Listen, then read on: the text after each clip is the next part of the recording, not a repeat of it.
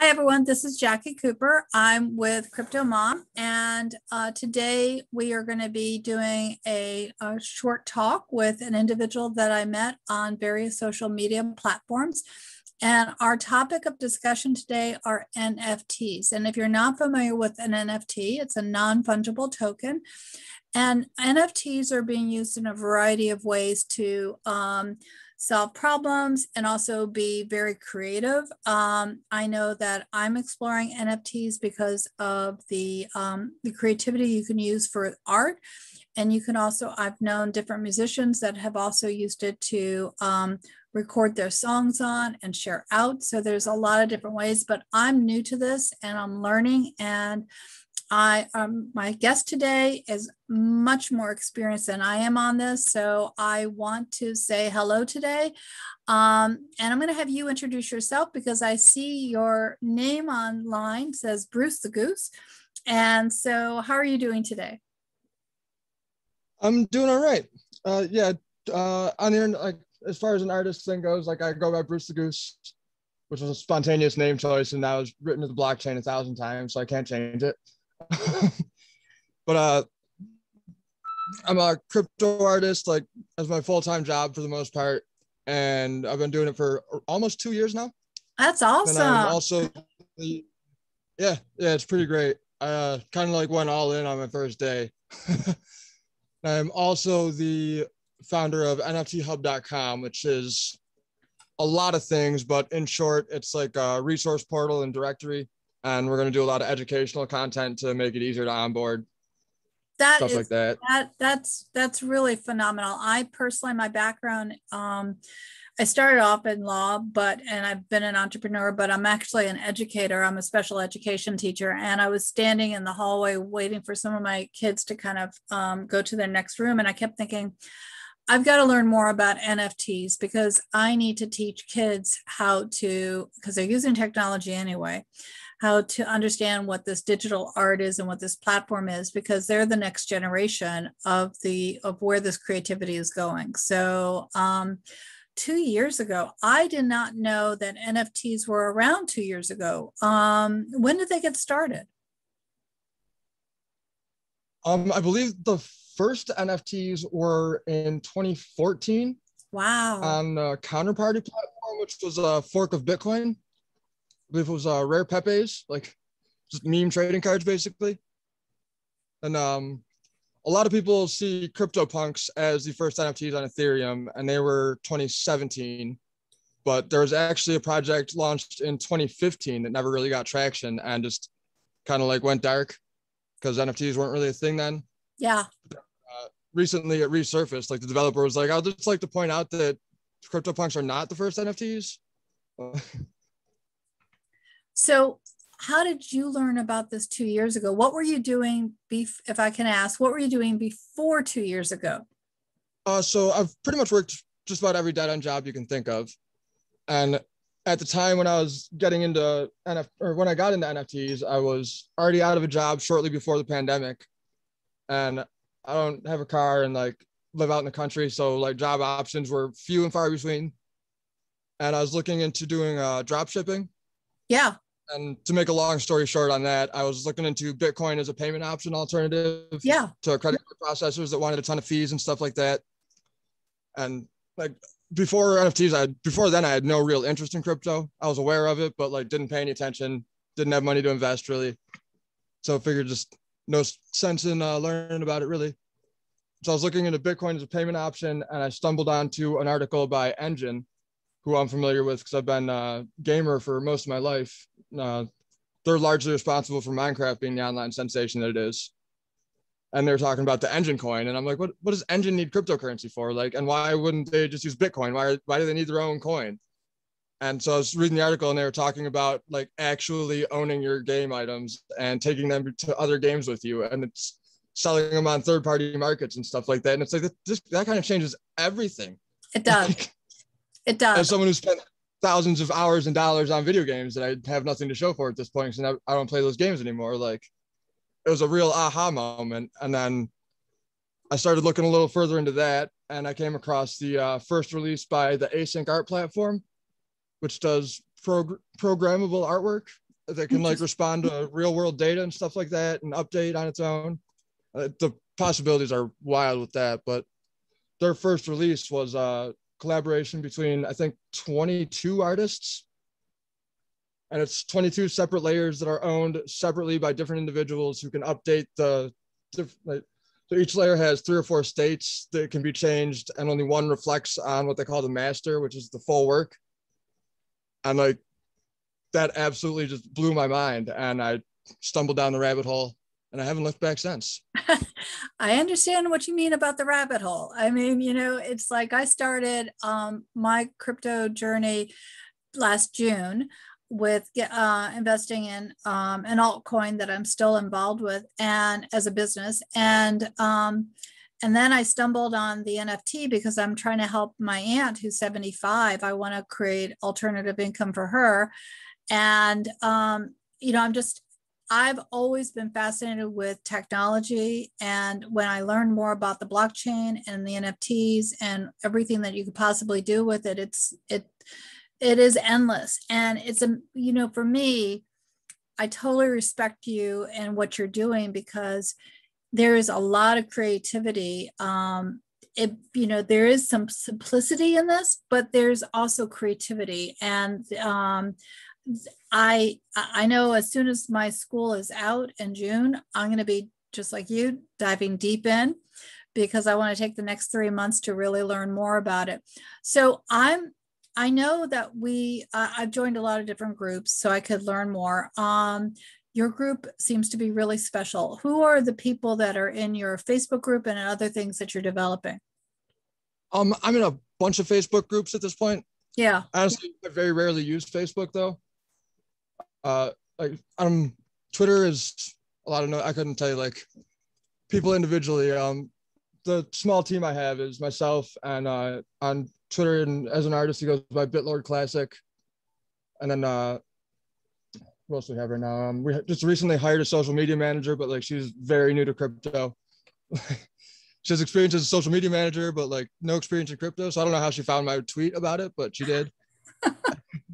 It's like, well, you better learn because you're getting paid in crypto. So, that's awesome.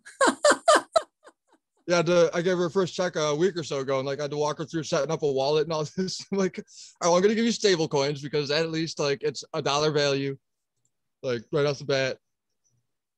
That's awesome. So I have actually an individual popping on who actually is introduced me into the crypto side.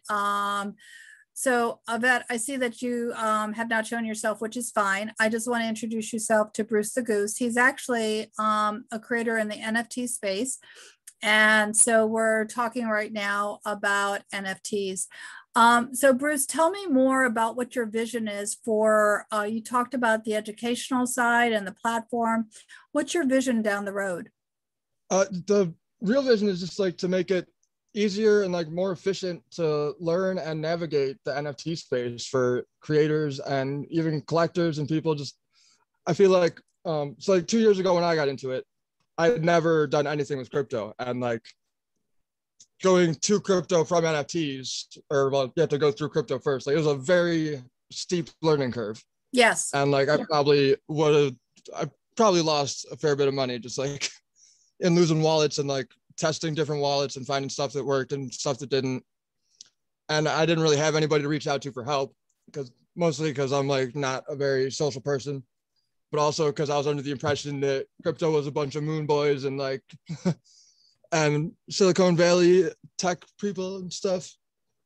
So like I didn't really feel like anybody was probably going to be approachable about it. And especially this year, like since January, I think the transaction volume in NFTs has like gone up by like 500% or something like that. And so a lot of people are coming into the crypto landscape through NFTs, and there's a lot of stuff you have to watch out for. There's a lot of bad actors trying to take your money from you. And like, there's not an easy like onboarding process at all that I've seen. I think you're right. I know that you just run in the deep end. Yeah, I have been learning about different platforms like OpenSea and Nifty and I want to say Minty, Mintable rather. Others too, and some of them are easy to navigate, some of them are not. But you're right. You definitely have to understand both the wallets and crypto. And I know that Yvette's been helping me on different things. I've been learning. So you definitely have to, kind of take your time in learning, and then also approach people. And that's why I approached you, because again, everyone has their own background and skill set. And so, you've been very helpful. Other people have, reached out and said, think about doing this, think about doing that. So have you found that the community has opened up more and more people are sharing their knowledge? Yeah, the community is really what drew me in. Like, the technology and the possibilities were really interesting. But it's a blogging platform called Cent, where you can like tip people with Ethereum and like offer like small bounties for like the best response to your post or whatever. And like I posted just some random not very good art there, and like people were incredibly welcoming and really supportive. And it's like I've never experienced that on the internet. Like I've been, and then again, I've also been, most of my internet is competitive video games where people are not friendly to each other. But like, I still think that the NFT community is unlike anything you'll find anywhere else. Like people are very supportive and encouraging and welcoming. I definitely agree. So for anyone who is new to the NFT world, any takeaways that you would like to share with them? Maybe 2 or 3 points that you want them to know, so that way they can begin their journey and not feel so frustrated on the learning curve.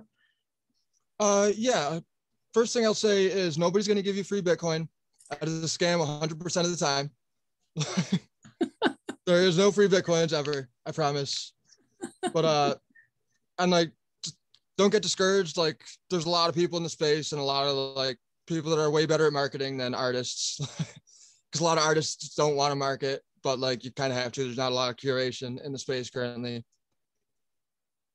But like, just, and then never take yourself too seriously is some of the best advice I've ever gotten. Like the minute it stops being fun is when it becomes work, and nobody likes their work.